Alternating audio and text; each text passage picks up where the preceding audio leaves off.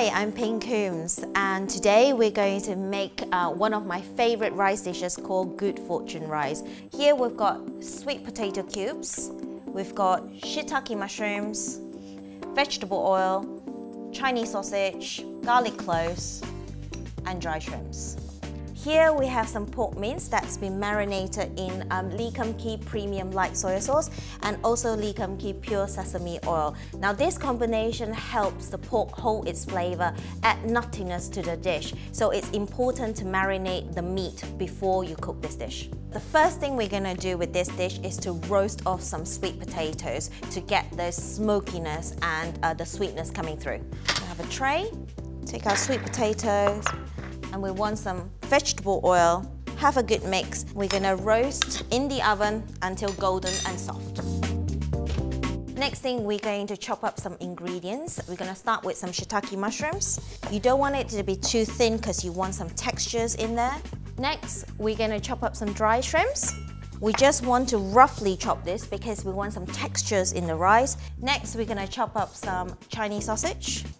We want to cut this into strips first and then into cubes. Perfect.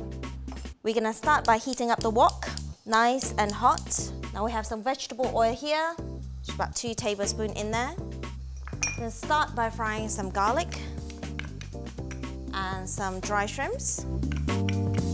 Then we add the Chinese sausage and we want to start frying them gently so that all the flavors amalgamated in the oil. So you can see it started to foam. We're gonna add the shiitake mushrooms in.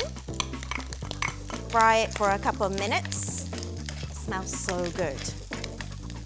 Next, we're gonna add some minced pork. Now we want to break it up a little bit so that it's not in big clumps. Now once the pork is almost cooked, no rice dish is completed without rice. I love using leftover rice that's been cooled down in the fridge especially because they make better fried rice. Add this rice into our pork mixture. Now we're going to add the seasoning. We're going to use Lee Kum Kee Premium Oyster Sauce. Now I love this oyster sauce because my mom has been using it since forever and it's branded the world's best oyster sauce. We're using this because we want to add a bit of saltiness in the dish and also that umami-ness as well. To balance off the savouriness of the oyster sauce, we're going to use Lee Kum Kee sweet soya sauce.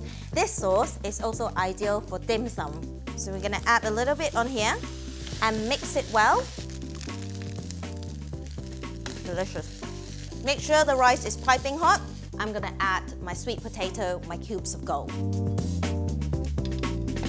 Just mix it all in. And there you have it, my Good Fortune rice.